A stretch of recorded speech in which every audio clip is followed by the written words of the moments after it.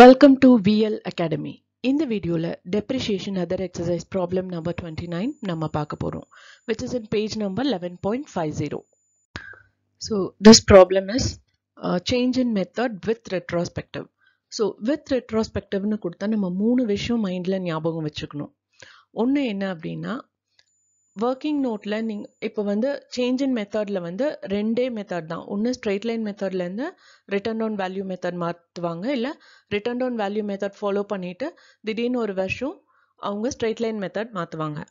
So இப்போ அப்படி மாத்துறப்போ என்ன ஆகும்னா, ப்ரீவியஸ் இயர்லலாம் ஃபாலோ பண்ணதை போய் நம்ம போன வருஷம் அக்கௌண்ட்ஸ் புக் எடுத்து நம்ம எல்லாம் மாற்ற முடியாது. That's quite difficult. ஸோ அதனால என்ன பண்றாங்க, இங்க வந்து அதை எப்படி மாத்துறாங்கிறது மட்டும், it's a very easy one. அதை மட்டும் நீங்க மைண்ட்ல வச்சுக்கணும். எப்படின்னு பாத்தீங்கன்னா, ஃபர்ஸ்ட் நம்பர் 1, ஒரு மிஷினரி தான் அப்படிங்கிற பட்சத்துல நீங்க working நோட்லயே straight line மெத்தடும் return down value மெத்தடும் போட்டுக்கோங்க. ஓகே, ஸோ அதில் ஒரு மெத்தட் வந்து ஓல்டு மெத்தடாக இருக்கும், அதாவது ஆல்ரெடி அவங்க ஃபாலோ பண்ணிட்டு இருந்தது. One will be a new method, அதாவது அந்த ஒரு ஒரு 2-3 இயர்ஸ்க்கு அப்புறம் அவங்க திடீர்னு மாற்ற போகிற ஒரு புது மெத்தட். ஓகே, ஸோ இப்போ என்னன்னா, ரெண்டு மெத்தடும் அந்த மெத்தட் எந்த அன்னைக்கு சேஞ்ச் பண்ணுறாங்களோ அந்த அன்னைக்கு காஸ்ட் ஆஃப் அசெட்டோட வேல்யூ ரெண்டையும் கம்பேர் பண்ணுங்க. இன்கேஸ் ஓல்டு மெத்தடில் வந்து அதிகமாக இருந்ததுன்னா எவ்வளோ அதிகமாக இருக்கோ அது வந்து ஆப்போசிட் சைடில் போடணும். ஓகே, இப்போ டெபிட் சைடில் நமக்கு பேலன்ஸ் ப்ராட் டவுன் வரும். அப்போ அந்த வேல்யூ அதிகமாக இருக்குன்னா எவ்வளோ வேல்யூவோ இருக்கோ அது வந்து கிரெடிட் சைடில் நாம் போடணும். இன்கேஸ் ஓல்டு மெத்தடை விட நியூ மெத்தடில் அதிகமாக இருக்குது அப்படின்னா அதே டெபிட் சைடில் to PNL account, profit and loss account போட்டு அந்த அமௌண்ட்டை போடணும். இது மட்டும்தாங்க டிஃப்ரென்ஸ். இந்த ப்ராப்ளம் நான் உங்களுக்கு எக்ஸ்பிளைன் பண்ணுறேன் ஸோ தட் உங்களுக்கு ஈஸியாக அதை புரிஞ்சுக்க முடியும். ஓகே, இப்போ இந்த ப்ராப்ளமில் பார்த்தீங்கன்னா ஒரே ஒரு மிஷினரி தான். ஸோ அந்த மிஷினரி வந்து எப்போ வாங்கியிருக்காங்க அப்படின்னா 1784 வாங்கியிருக்காங்க.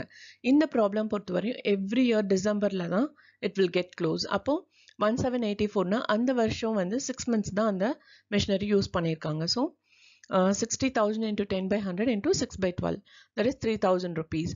So return down value methodum seri, straight line methodum seri, less panna will get 57,000 rupees. So the cost of machinery as on 1185 is 57,000.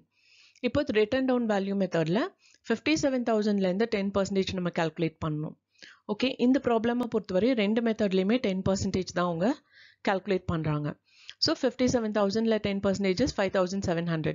இதே straight line method அந்த original costல இருந்து calculate பண்ணணும், that is 6,000 rupees. That is 60,000 into 10/100. 1186 அன்னைக்கு the cost of machinery is 51,300 under return down value method. Straight line methodல 51,000. இப்போ இந்த டேட்ல தான் வந்து they are changing the method. Already அவங்க ஃபாலோ பண்ணது return down value method. இப்போ புதுசா அவங்க மாத்த போறது straight line method. அப்போ ஓல்டு மெத்தட்ல பார்த்தீங்கன்னா வேல்யூ இஸ் ஹை.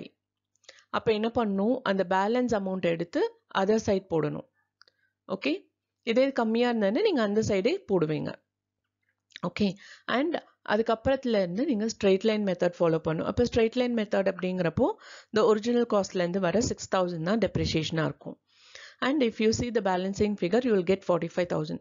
இங்க வந்து அந்த profit and loss account reflect பண்ணாமலே it getting 45,000, but நீங்க ledgerல post பண்ணீங்கன்னா உங்களுக்கு 45,000 balance கிடைக்கும். அது எப்படின்னு நம்ம பார்க்கலாம்.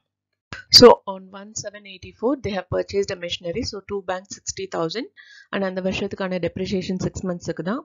So that is 3,000 rupees and balancing figure is 57,000 that has been brought down to the next year.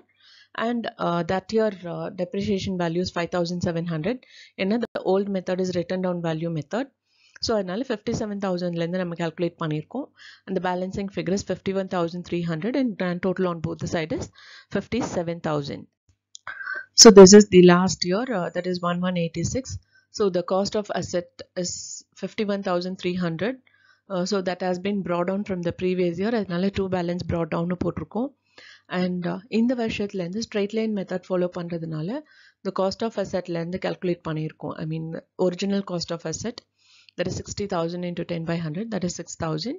And நீங்கள் ஒர்க்கிங் நோட்லேயே பார்த்துருப்பீங்க, straight line method and return down value method நம்ம போட்டிருக்கோம். அது ரெண்டுக்கும் ஆன டிஃப்ரென்ஸ் என்ன அப்படின்னு பார்த்தீங்கன்னா 300 rupees. So நம்ம straight line method ஆரம்பத்துல இருந்து follow பண்ணிருந்தோம்னா the value of asset as on 1186 is 51,000. But written down value method நம்ம follow பண்ணதுனால here we are getting 51,300. அப்ப அந்த 300 வந்து on the other side we have to mention it as by P&L account 300 rupees. இப்ப ரெண்டு சைடும் total பண்ணோம்னா we'll get a credit balancing figure that is 45,000 as on 31/12/86 and that has been brought down to the next year 1187, that is true balance brought down 45,000. Okay. இந்த வீடியோவை watch பண்ணதுக்கு ரொம்ப thanks. இந்த video நிஜமாவே உங்களுக்கு இன்ஃபர்மேட்டிவா இருந்ததுன்னா like பண்ணுங்க, share பண்ணுங்க, அண்ட் சப்ஸ்கிரைப் பண்ணுங்க, அண்ட் மறக்காம பெல் பட்டன் அமுத்துங்க.